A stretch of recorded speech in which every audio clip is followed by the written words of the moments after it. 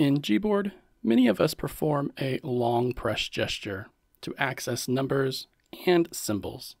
Since that prevents us from having to tap a dedicated button, then tap on that number, and then tap that dedicated button again so that we can continue typing out what we needed to. You could adjust the long press threshold setting, but that can actually cause typos if you aren't careful. Now, check this out. There's a new option within the Gboard app that lets you flick a key downward, and that will actually type out that number or symbol for you. And you can see how quick that can actually be when you have this set up that way. So let me show you how to enable that.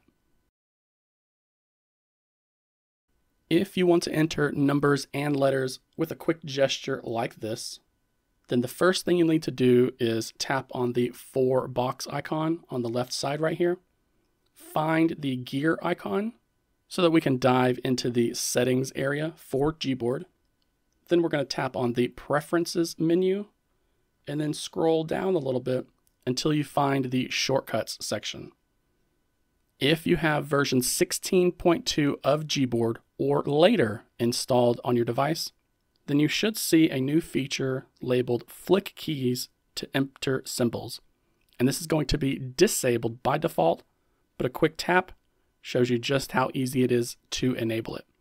And while we're here, I know not everyone has this feature enabled, but if you want to use the Flick Keys to enter symbols, then it can also help to know where those symbols are. So enabling this will show you that symbol on the key itself.